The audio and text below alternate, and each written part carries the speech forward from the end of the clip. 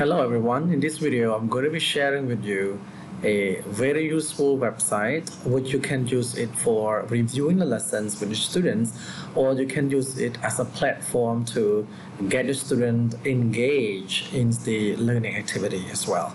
Alright, so without further ado, let's get into it. Alright, so now what do you have to do? First of all, you have to know that website, correct?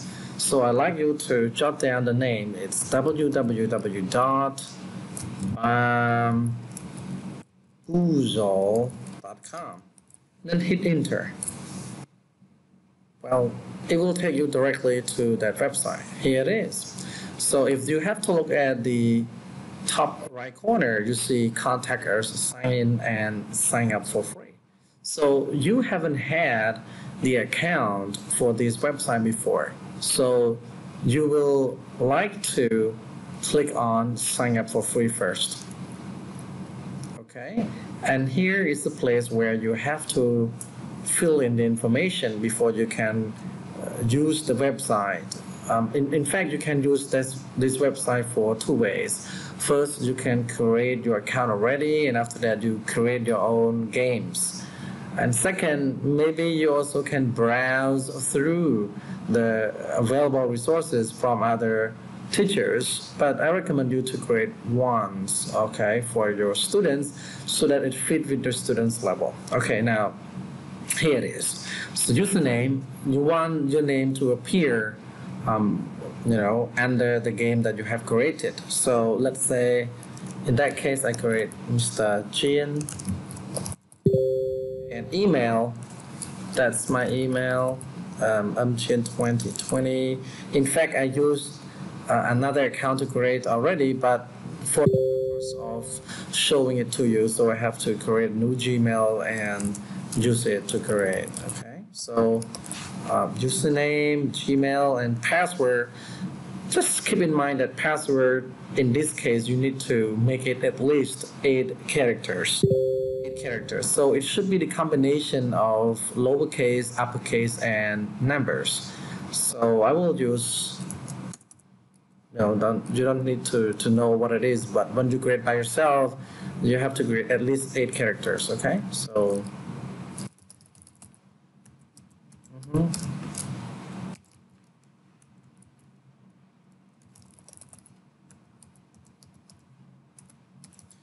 Okay, let me double check my password one more time. Alright. Okay, after you fill in every information here, you will need to click on sign up. Alright, so wait a little bit. Here it is. So almost there, just click the link in your email to finish. Okay, now you don't have to do anything else anymore. The website requires you to confirm your email, whether you are an authentic user or not. Okay, so now I go to my Gmail. If you have Hotmail, then go to your Hotmail. Okay, so I sign in with my Gmail. Okay.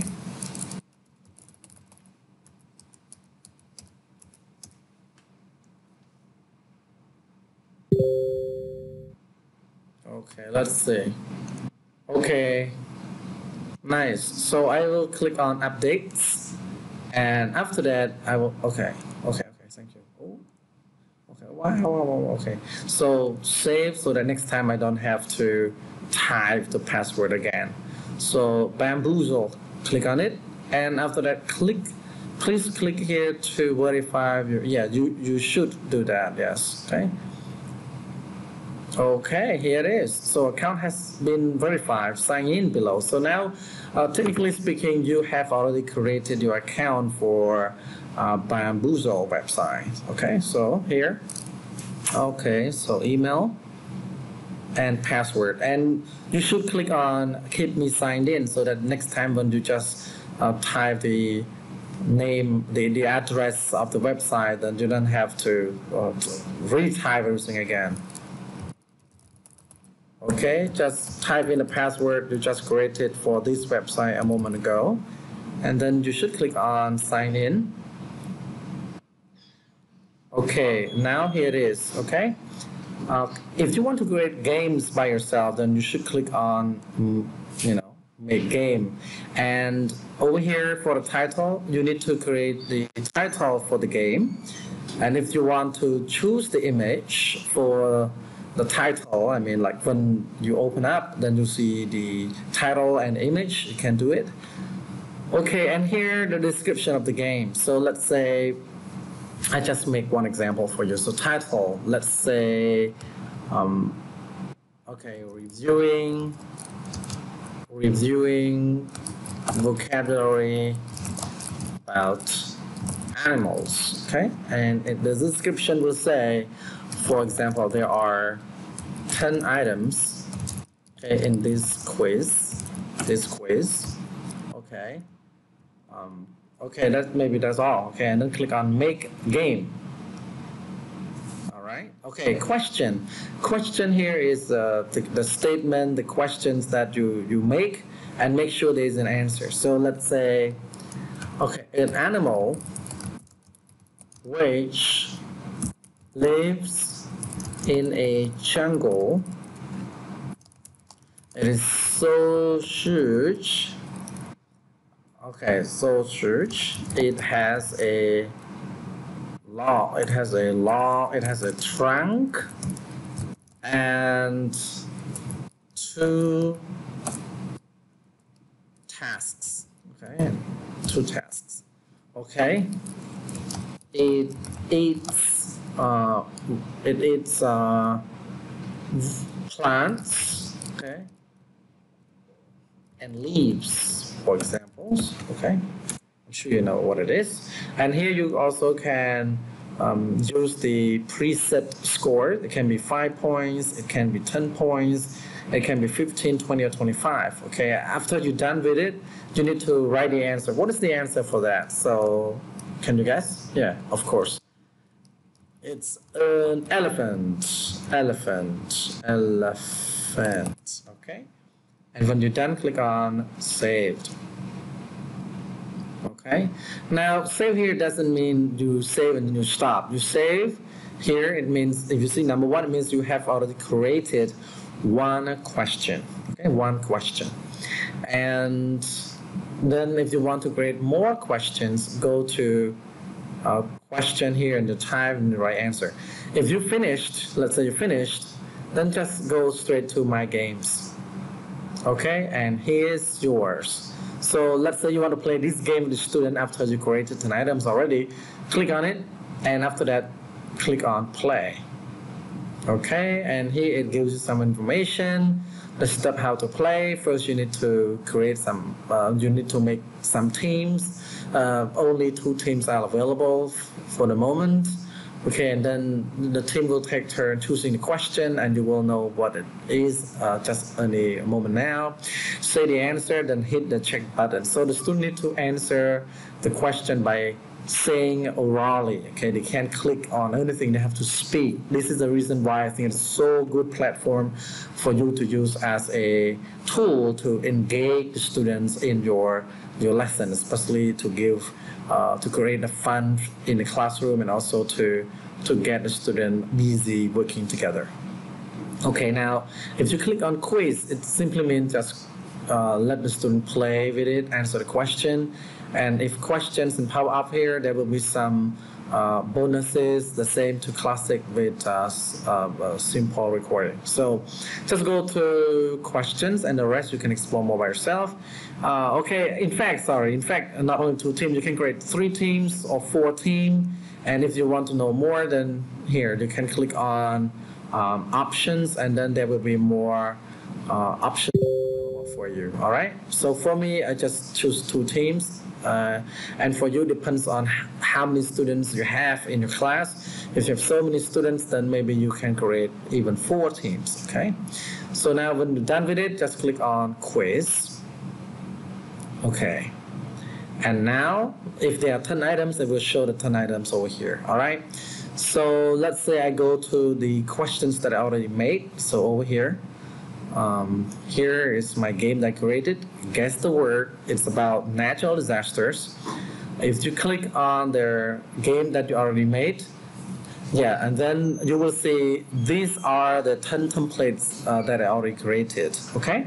So you want to play with students, just click on play. And after that, okay, and after that you can click on quiz. Okay, then you can see here there are 10 boxes, okay?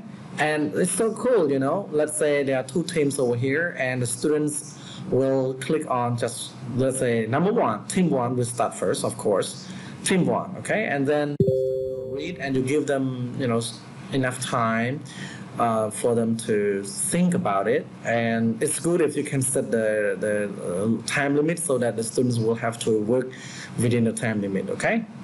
So when the mountain filled with super hot liquid rock explodes, which can destroy everything that surrounds it. So the student will guess, what is that? What's that? Maybe they say volcano. Maybe they say volcanic eruption, things like that. So after the student gives you the answer, you have to click on check. And so team one and team two also get to see whether the answer is right or not. So the score is given by teacher, of course. Okay, here. If you click on oops, it means the answer is not correct. If you click on okay, it means the answer is correct. And it will give the scores to the team which answer correctly.